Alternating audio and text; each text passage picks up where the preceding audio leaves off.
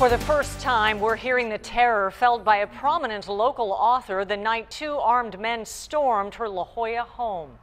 Good evening, I'm Kimberly Hunt. Steve Atkinson has the night off today.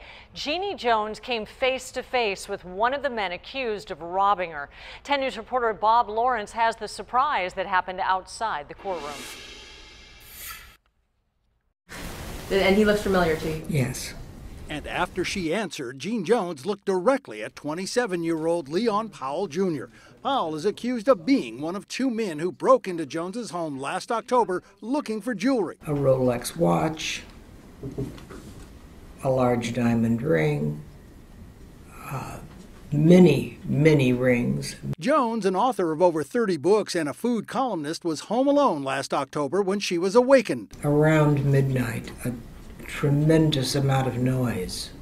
The noise came from a hole punched in the wall to get into the bedroom where the jewels were. It's not the first time Jones suffered a loss. 3 years ago, 3 men broke in, hurt a housekeeper, and stole jewelry as well. The 3, however, were caught and sentenced. After Jones had testified and was dismissed, there was a short recess. But it was after that she was recalled to the stand to testify about what she saw in the hallway. If this case goes to trial, the defense is likely to argue that Jones wasn't sure that it was Powell who was in her home.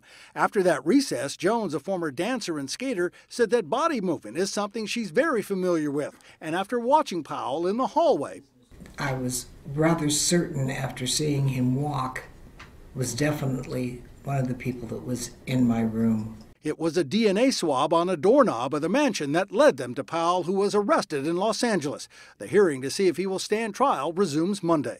Bob Lawrence, 10 News. Powell is free on $250,000 bail. He faces 8 years in prison if convicted on 3 felony counts. The second person in the home has not yet been caught.